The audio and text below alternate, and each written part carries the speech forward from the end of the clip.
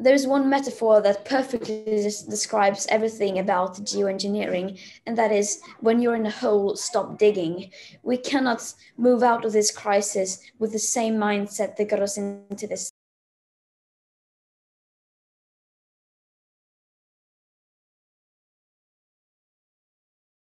Polluters are trying to prevent us from moving away from fossil fuels, from which they profit greatly. And so they're offering up false solutions. And among the most pernicious of these false solutions is the promise of geoengineering. Pollution for a pollution problem.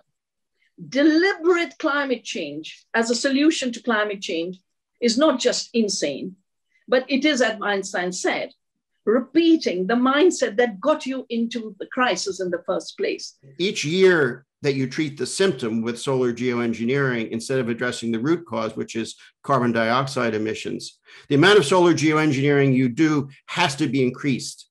Our job is to do the hard work, having hit bottom as a society, of getting ourselves off the drug that got us into this problem, instead of just finding some new one to cover it up along the way.